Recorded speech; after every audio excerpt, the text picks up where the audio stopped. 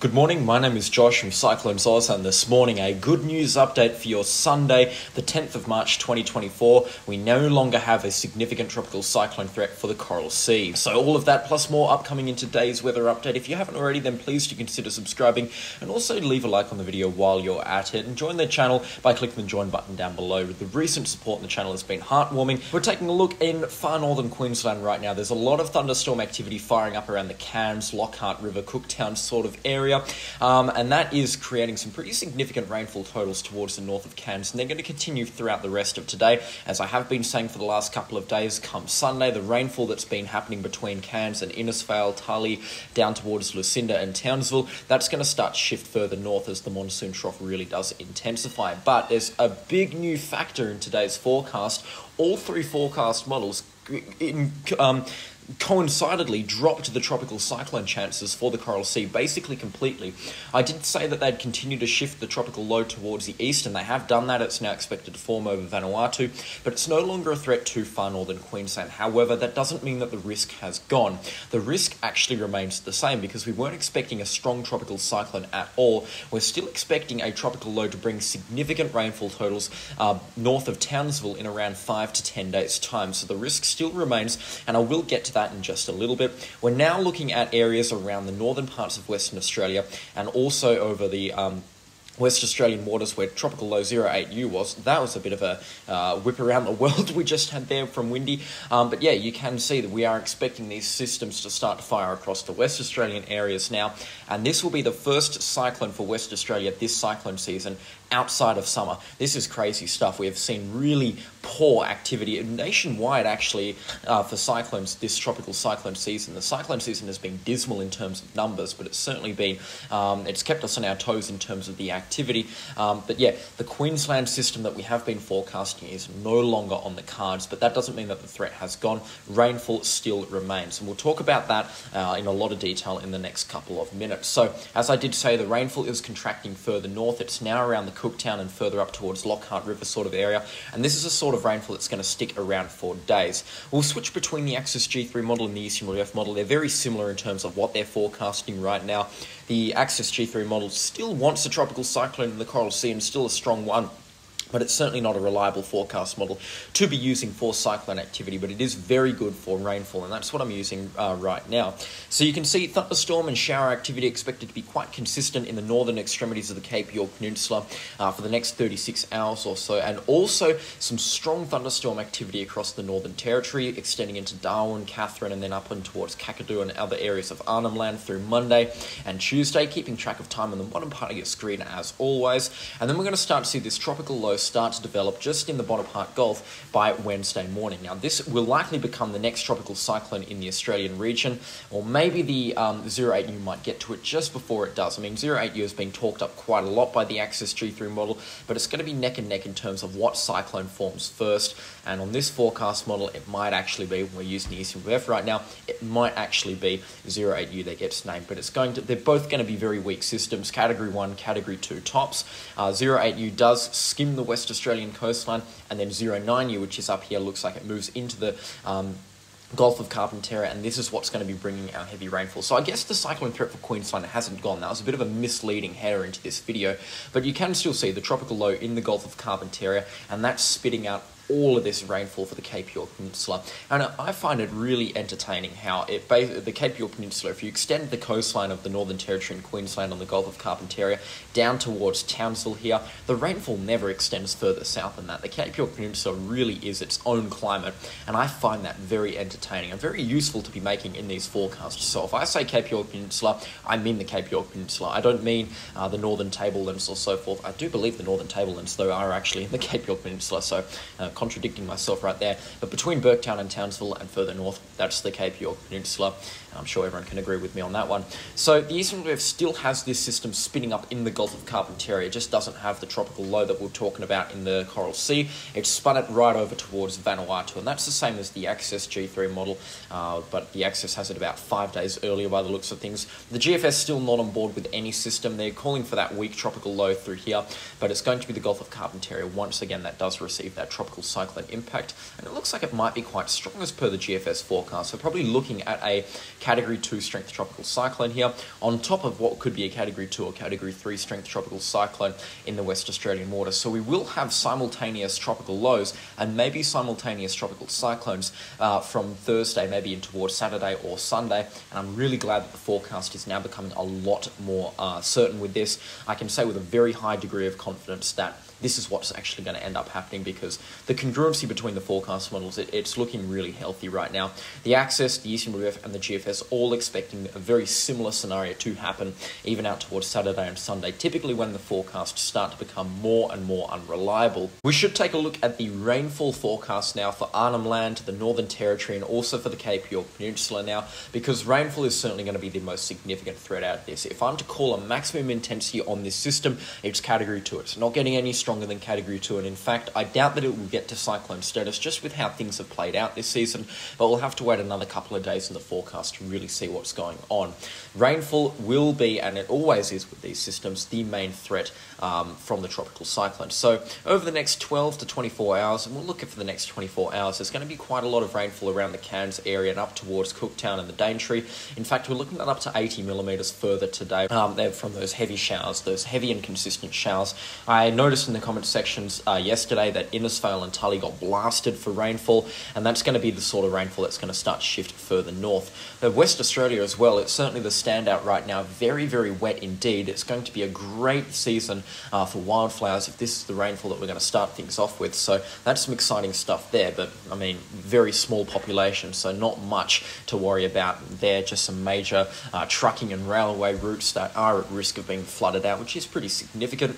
The Northern Territory as well, over the next 3 days, widespread totals up towards 100 millimetres. In fact, as you go to the next 5 days, it's going to be widespread totals above 200 millimetres. So as we get into, I believe, Wednesday, Thursday and Friday, it's going to get very wet around the Darwin area. We could be seeing 100 millimetres a day for Darwin and surrounds from these thunderstorms and showers associated with the developing tropical low 09U, which could become the next tropical cyclone there, and that will likely just drive rainfall accumulation up through the roof.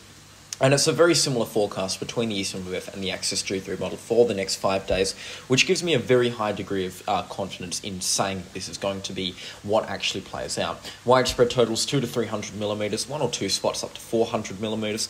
Over the Cape York Peninsula, it's nothing too extreme, 50 to 100 millimetres for the Cassowary coast, and then as you get up towards the Daintree rainforest, maybe up towards 100 to 150 millimetres in 1 or 2 locations, and further up into the Cape York Peninsula as you get up towards Lockhart River and then towards Thursday Island, rainfall accumulations do significantly increase.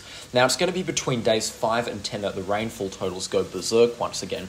We could be seeing 400 millimetres fall between Thursday and Monday, from this developing tropical low on the Gulf of Carpentaria, and we could be that would be for Innisfail and Tully, mind you. A lot of rainfall could be falling down there, and that's also reciprocated between both major forecast models, the Eastern WF and the Axis G3.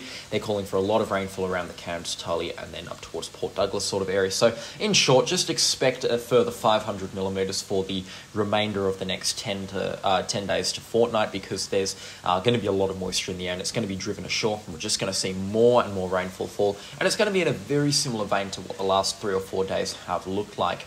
But it is relief to that sizzling hot air that they've got, that they have had up there for the first part of March, and also for the for a lot of February. They were in for some very hot days as well, with some very high heat indexes, so that should be a little bit of relief to the hot weather they've been seeing up around the Cairns sort of area.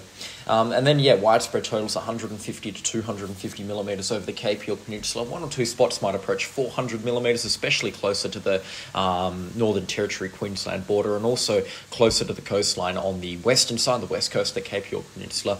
And then a lot of rainfall expected up in the Arafura Sea as well, and then into the northern extremities of the Northern Territory. Up to 400 millimetres looks very widespread there, but yeah, 300 to 400 millimetres for areas around Melville Island, Darwin, and then up towards the more remote Indigenous communities in the Northern Territory. A lot of rainfall can be expected there as well.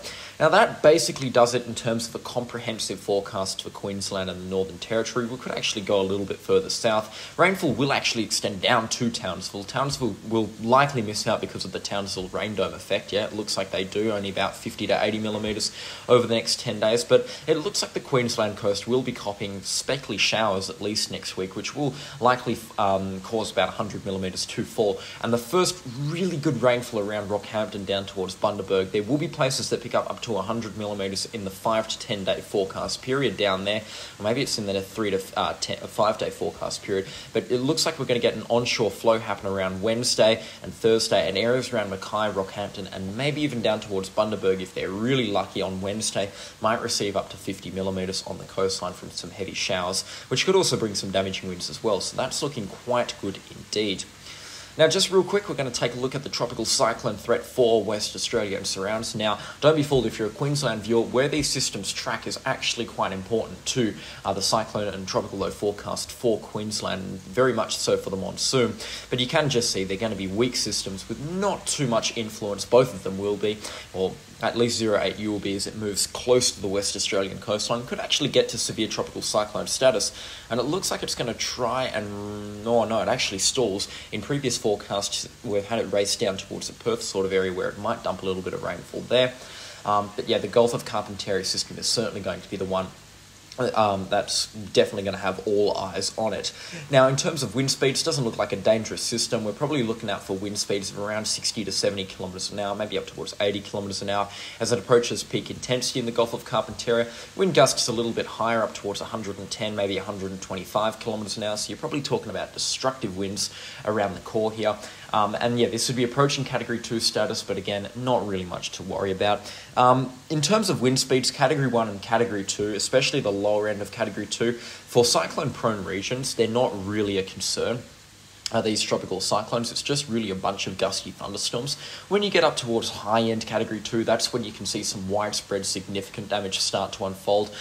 Trees generally break at Category 2 status, and power lines can fail as well. But yeah, Category 3 is the real deal, but we're not really expecting that here. It's definitely going to be the rainfall threat. And once again as well, because of a thing called the model resolution, which is how much data the models can crunch on a square kilometre basis, in terms of the Eastern Relief model, you're talking about how much data it can crunch on a 9 square kilometre basis. The rainfall accumulation, it really isn't an accurate picture, especially when you get into the more mountainous areas outside of Cairns, Atherton, and then down towards Innisfail and Tully as well.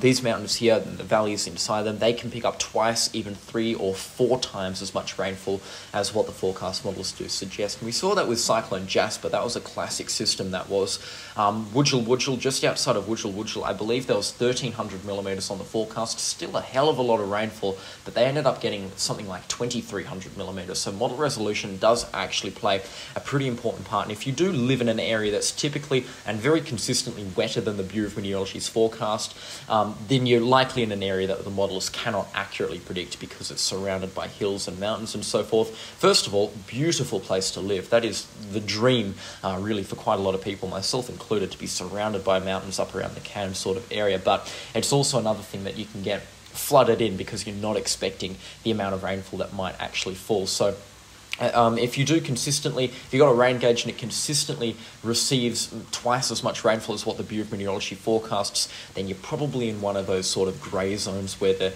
models can't accurately predict what rainfall is coming down, and typically just multiply the rainfall forecast by 2, and that's what you've got.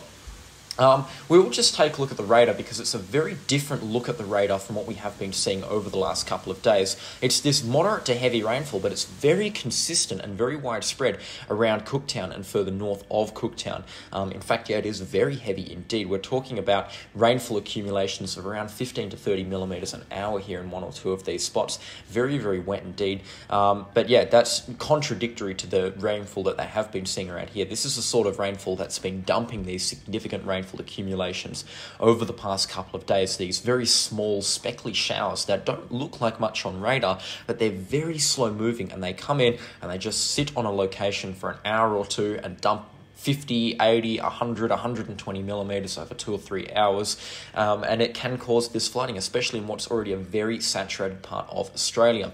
Anyways, really starting to waffle here. I could talk about the weather all day, honestly. Yeah, let's just face it. Thank you so much to the channel sponsors. Their names on screen right now, just one away from the magic number of 10. Thank you so much for the recent support on the channel, though. It's genuinely heartwarming to see.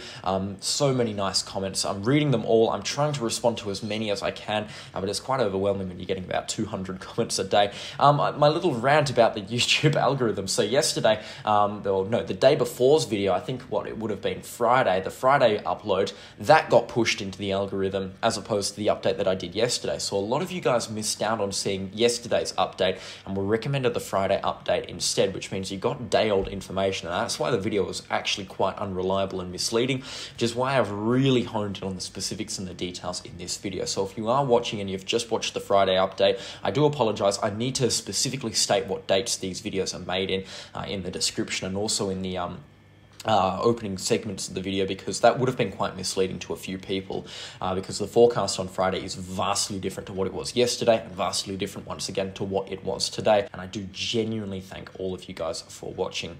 Anyways, thank you so much for watching, and I'll catch you all in the next storm. Goodbye.